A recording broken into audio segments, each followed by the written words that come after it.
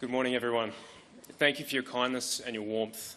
As daunting as it is standing up here in front of hundreds of people, you've all made me feel very welcome.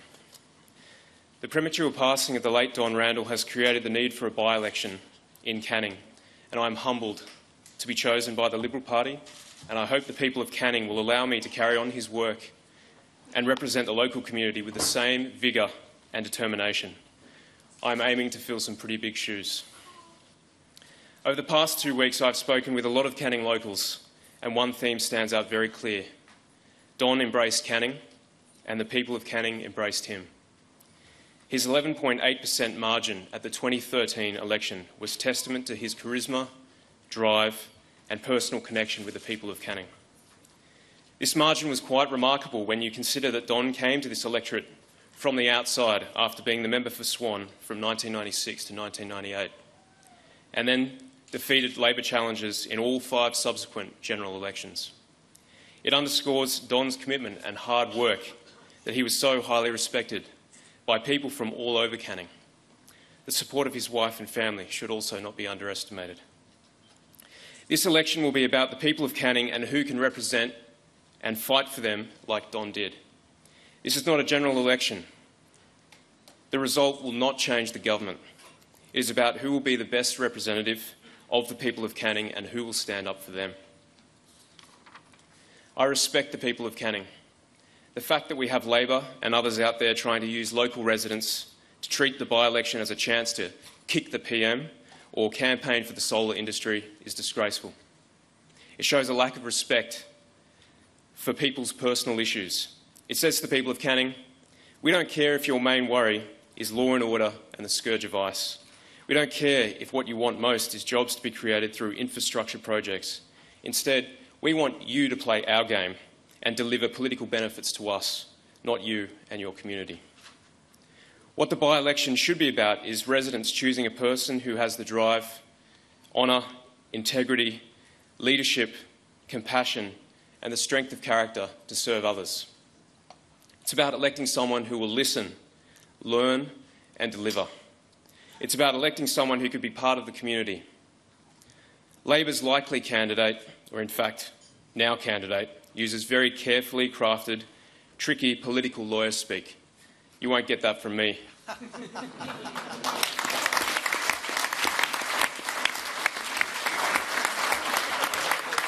The guys I've worked with for the last 6 years wouldn't tolerate it, and I know the Australian people won't.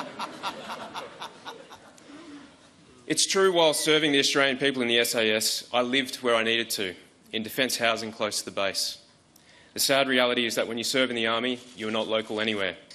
But I want to be, as does my wife. I've resigned from the Defence Force and as a result, effective yesterday, I'm moving out of defence housing. I'm thrilled that this weekend, my wife Ruth, along with my 7-week-old son, Jonathan, are moving into our new family home in Dudley Park in the Canning electorate.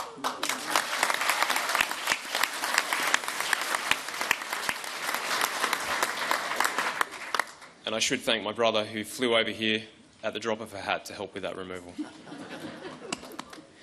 I'm looking forward to becoming part of the community and hopefully following in Don Randall's footsteps to represent local families and businesses.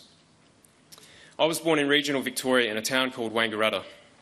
My father started a church there from scratch in 1980, and I travelled with him in my early years around the vast parish that fell in the federal seat of Indi, connecting with people from all walks of life in homes, hospitals, on farms and on fruit orchards.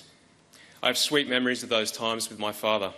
For 16 years he drove around in a tiny yellow Mini Minor, and I remember the countless hours talking while keeping my feet up when it was raining because there'd be a puddle on the floor. Later in my teenage years, my friends referred to him as Mr. Bean.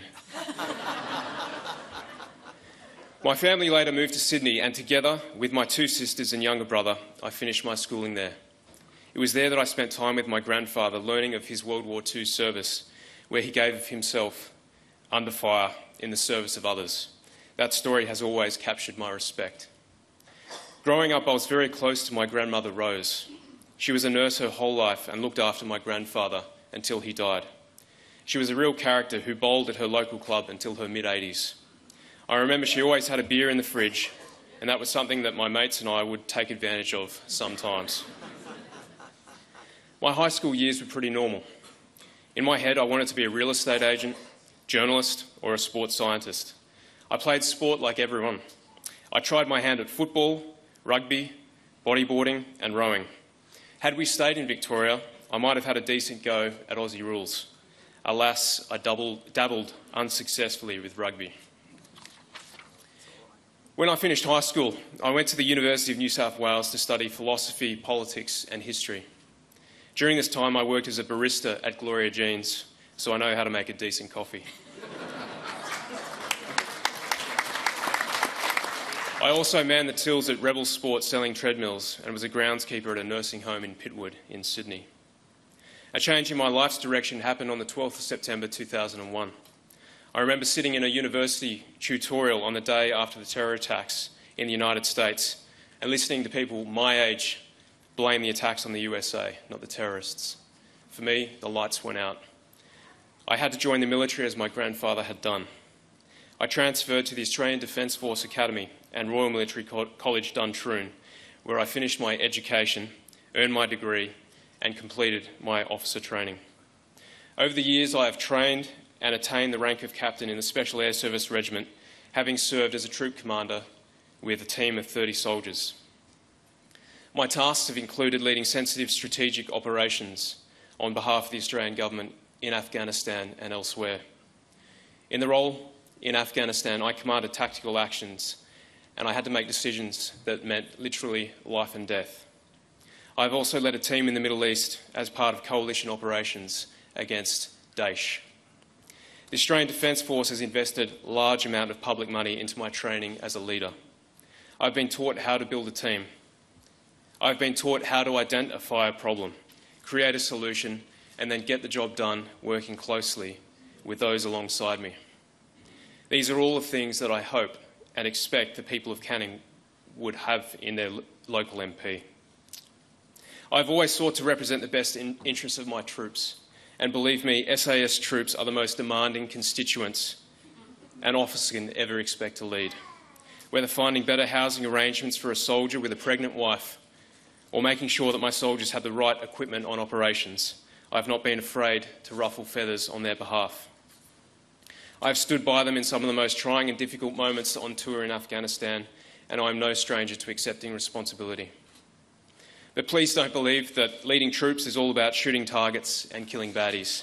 Leading 30 men to a war zone is about caring for them and their families, all in a high-pressure environment. I met my lovely wife Ruth on a trip to the USA, and luckily for me, she followed me back to Darwin and now Perth. Between both our families, we have 14 nieces and nephews, and they are an absolute joy. In our church group, Ruth and I volunteer to look after young children, to give hard-working and busy mums and dads who otherwise barely get any time to themselves the chance to take a break without worrying about their kids. We've been married for 7 years and have been trying to save up to buy our own home. We've often talked about making a home and a family of our own. One of my happiest days was late last year when I was on the ground in the Middle East, only having been deployed for about 4 to 6 weeks, and I received an email from Ruth which had a positive pregnancy test as the only thing in the email. After many years of struggling with that, it was a wonderful moment for us. The most profound influence in my life has been my family. I've grown up in a stable and loving environment given to me by my parents. I love my family and I love my country and want to do my best to make it a better place for everyone. I've seen the best and worst of human nature in conflict. After deploying 3 times to Afghanistan, where power and violence regularly intersect, I've come to appreciate the unique conditions of liberty that has led to the flourishing of Australian society and our system of government. So you may ask, why Parliament? I care about the direction of Australia. I care about the future generations of Australians who will face a large tax bill if we don't get the ship back on course. I want to preserve the institutions and cultural heritage that has made Australia and our way of life possible. Labor has shown that they will deface our national achievements with bad policy if given the opportunity. In short, I want to protect the Australian way of life, and the best way I can see of doing that as I build my family is to represent my local community in Parliament.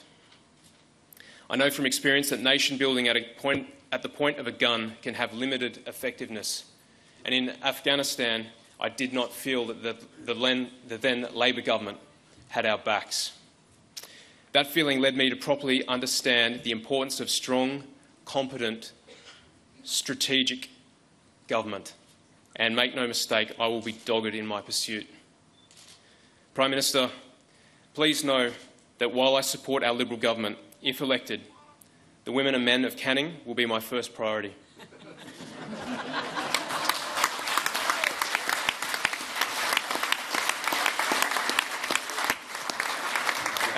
And with respect, you will never be in doubt about that.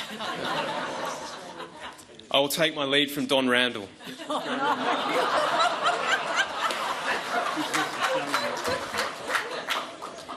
There was never any doubt on where he stood on issues important to him or his electorate. As the Liberal for Canning for 14 years, the late Don Randall proved that with the right level of commitment and care for the community, and by working extremely hard, you can become part of that community. Many of you have shared stories about Don's commitment. You have told me stories of how Don demonstrated that the little things, the small details, matter, that attention to details in the lives of individual constituents can and does have an impact. One of Don's great strengths as a local member was that he served so many people in his electorate on a personal and individual basis. He did things for people that they never forgot. Don's example of looking after his electorate on a very individual and personal basis was Leadership 101. What will be important is how I deal with and work on the local issues. What counts is my ability to deliver solutions for the people of Canning by understanding their problems. I have already started this process. Over the past 2 weeks, I have been travelling through Canning, and a clear picture of the issues and challenges for its residents has emerged. Issues like the need for jobs, the scourge of ice and drug-related crime, black spots on mobile phone coverage, local fruit growers competing with imports, the need to protect fruit against pests like fruit flies, the extension of the Tonkin Highway, Denny Avenue traffic issues in Kelmscott, and many others. While I may not be across all the detail now, what I can say is that if I'm elected, local residents will have a representative who will listen to their concerns and deliver solutions to their problems. One issue that has kept popping up is the scourge of ice in our communities, especially in Armidale and Mandurah. In the South Metropolitan Police District, which takes in much of Canning, there were 4,928 drug-related crimes recorded in 2014-2015. This is a problem that needs a robust law and order approach as well as a compassionate community solution.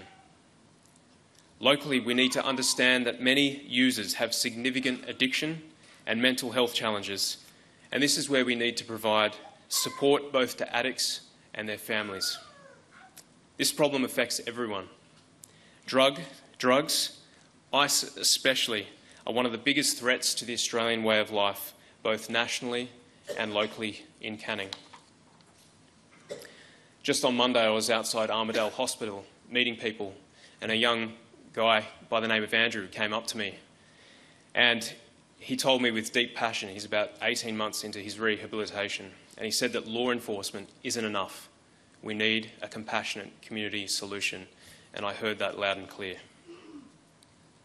Together we can do something about ice in Canning. I will seek to bring in law enforcement, counsellors, community services, educators, and get them all working together. There are many well-meaning responses that are disconnected and uncoordinated. This is where I can put my training in the Defence Force to good use. I'd like to now turn to a matter you may have seen or heard in the media this morning. Going into this campaign, I took a position that I was not going to talk about operational matters. However, given reports into certain incidents involving troops under my command and the Taliban we were fighting, it is important that I clarify a few things. Firstly, in my time in the Defence Force, like me, everyone I served with conducted themselves with honour and integrity. Secondly, not everything goes to plan in any aspect of life, let alone in a high-pressure war zone where people are trying to kill you. Thirdly, it is true, as reported, that I wasn't at the scene of the incident when it happened. I was, in fact, above and away in a helicopter orbiting overhead. When I became aware of what occurred, I did what I was required to do and promptly reported the incident up the chain of command. I can say with great confidence that those soldiers involved directly with the incident were acting in what they believed to be the appropriate process laid out by Defence. As the then Defence Force Chief, David Hurley, said, we were engaged in a high-intensity, complex and dangerous battle. It is critical when you are fighting the Taliban that you gather evidence and do what you can to investigate the precise identification of your enemy. This leads me to the investigation. This matter was dealt with by an inquiry officer's inquiry, and my actions at the time were appropriate. All but one of the troops was cleared. The investigation was launched after the issue was raised up the chain of command, and it was raised by me. The investigation into this single soldier has taken 2 years and 4 months, and it has not yet been finalised. As reported, there are differing views as to whether the incident constituted a breach of the rules of war. People who serve put their lives on the line to protect our country. I've always stood up and fought hard to represent the troops I lead, and if that requires ruffling a few feathers, I've done that, and I'm going to do that again now. Out of concern for the soldier involved, I'm disappointed that my candidacy has brought this issue to the forefront of media attention. The least we can do for that honourable soldier is to ensure that the investigation into the incident is done fully and quickly. This issue has cast a shadow for almost 2.5 years over this man's life, and I believe the Defence Force has a duty of care to finalise its investigation more quickly. I have now left the Defence Force with a clean slate, having defended our nation against the Taliban and Daesh. I'm now taking the skills I learned in the Army, and if elected, will use them to be the best representative for the people of Canning. I have not lived my life behind a desk pushing paper and talking about the concepts of freedom and democracy. I have acted. I've put my life on the line for this country and for that freedom. I've led under pressure and worked with honour, integrity, compassion and diligence. I have the strength of character to stand up for what and who I believe in. I have the experience and the training to deliver for the families and businesses of Canning. I have chosen to start my new life with my young family, living in the electorate, and I will strive to make Canning the best it can be. Thank you.